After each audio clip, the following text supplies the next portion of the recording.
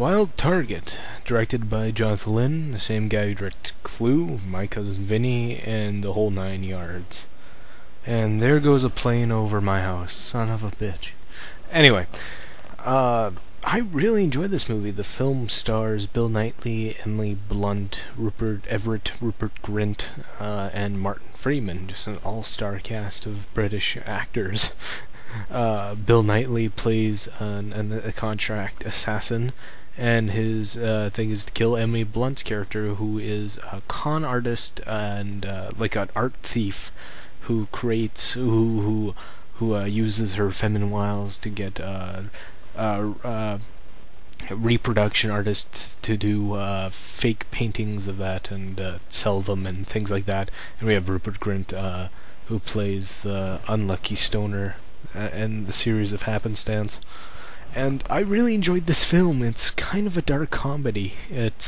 I read the reviews online, and I've heard this film gets unnaturally it got unsavourably reviews, but I couldn't see it. I thoroughly enjoyed this film.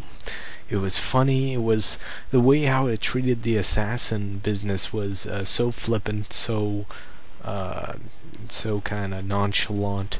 It makes the dark humor kind of makes it more apparent, and I just really enjoyed this film. It was funny as hell at some points, and Emily Blunt is gorgeous as always. Bill Knightley is fantastic. He plays a neurotic, lonely hitman, and Rupert Grint, who I've always liked him. I always liked Ron Weasley from the Harry Potter films. Always found myself more of a Ron Weasley kind of fuck up person.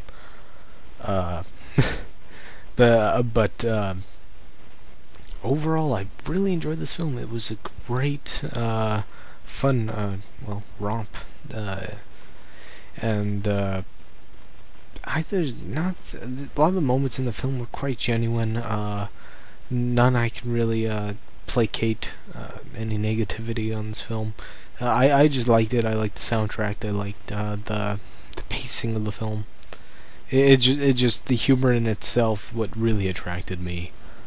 Not very much a deep critical analysis of human nature or anything, but just kind of a fun comedy film. And Martin Freeman, who was in Hitchhiker's Guide to Galaxy and many other British British acting type films. He plays Watson in Sherlock.